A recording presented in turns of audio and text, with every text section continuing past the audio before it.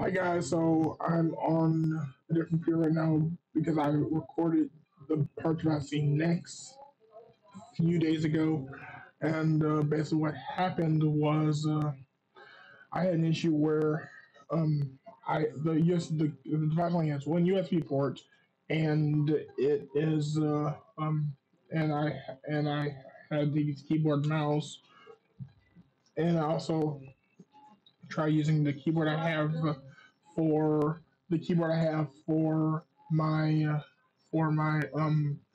computer for the Mac I'm on now, and I plugged in the mouse in there. I tried plugging in a flash drive, and the problem was it was reading because it was a USB one um flash drive. So basically, after that, I ended up getting the computer set up with Windows 10 Home, and it just did not work properly. I had to use TeamViewer. I tried Wrapper, the RDP Wrapper. RDP Wrapper did not work. It just basically it was supposed to work, but it basically aired out and basically not work like how I wanted because I could remote desktop in because I could actually get to the remote desktop screen and it would detect it, but it would say access denied, meaning it didn't have administrator rights. And so to actually access it, or it just didn't have access to actually that software to work. And so after that, I basically, this was today, after a few days of having it, I decided TeamViewer isn't one that I wanted to like use for actually this. So I was thinking, why isn't unplugged the USB hub from my flash drive? The USB hub from my main computer and plugged into there. It worked. It detected the mouse and keyboard at the same exact time. But the problem was, that it wouldn't take my flash drive. I thought, what could be the issue? So then I went into Windows after getting it to detect the flash drive, which it did. I tried clicking the setup button. It says this software does not work, and so basically, I spent too much time trying to get this to actually work, and um, it just ended up.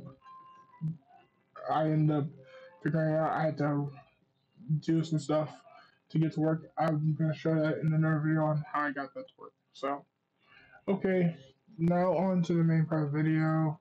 Thanks for watching this so far. Bye.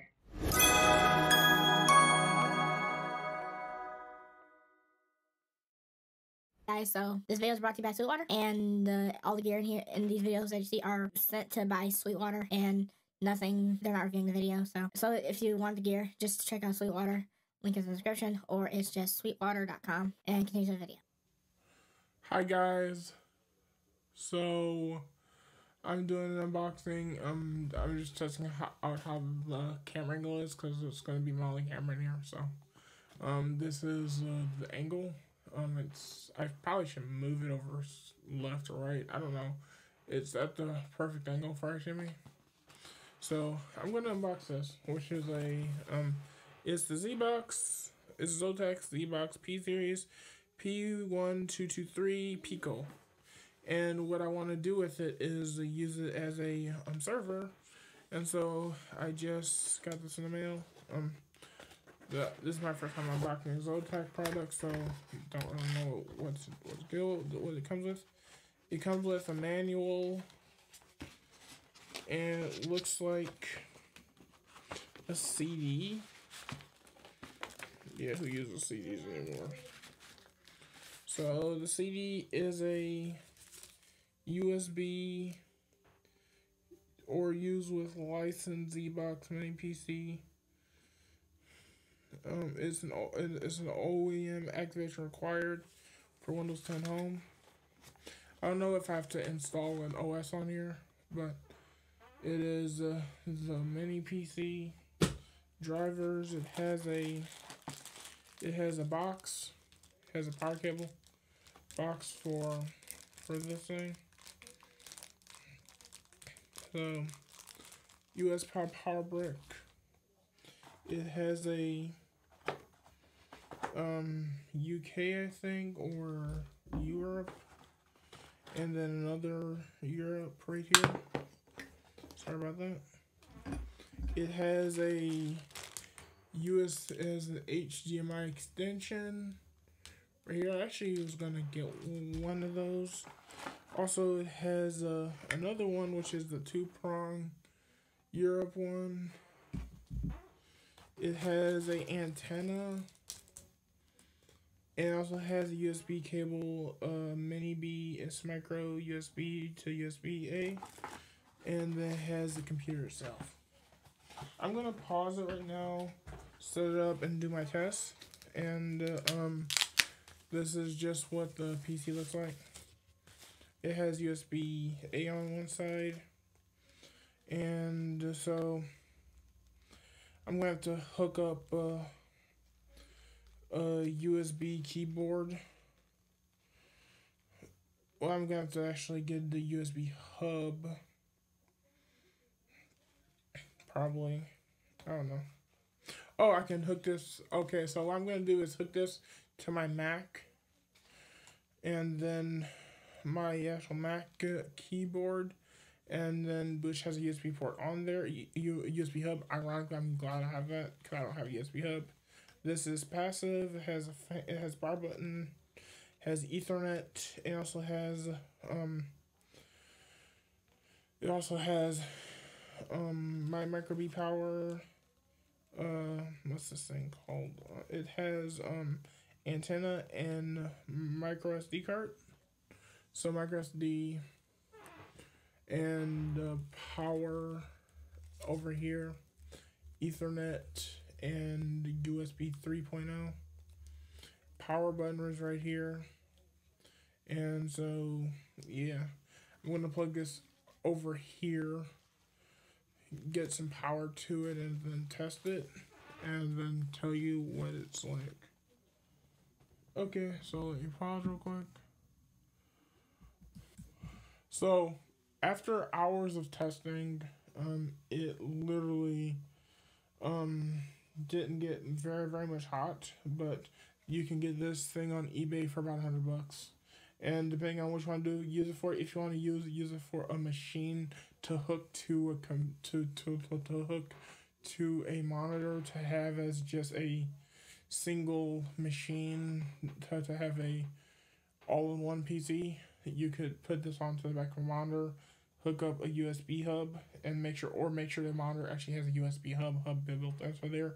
Plug in the USB 3 cable to there, hook up your external storage, your mouse, keyboard, and then hook the Ethernet plug here, and then you have an all-in-one machine right here. Or you could plug in this into the back of a TV, hook up Wi-Fi, and you do actually that. It also can take a 1 terabyte or higher micro SD card, but there's only 1 terabyte out right now. So it's metal, and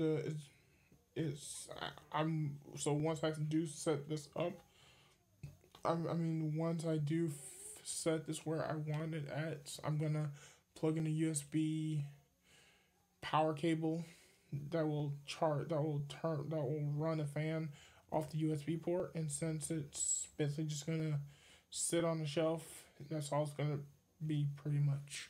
So I would definitely buy this computer again. It's cheap, and it has